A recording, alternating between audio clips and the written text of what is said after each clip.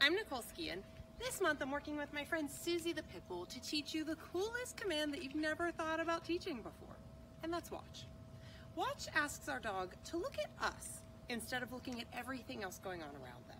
So if you have a dog that gets distracted on walks, this one will really teach them to check in with you on where to go next. Teaching it is pretty simple. You're going to start with some treats in your hand. You're going to point your finger and close those treats in your hand. And you're just going to tap your dog's head. Susie. Ready? And tap your cheek. Yes. As soon as their face looks at you and as soon as their eyeballs make eye contact, you're going to give the treat. Susie, watch. Yes, good girl. So again, treats are stuck in your hand.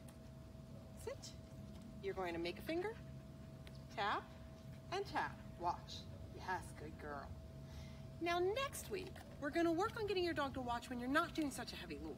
But if this is the first time you've ever asked your dog to make eye contact, nice and easy, tap and tap. Yes, good girl. We'll see you next week.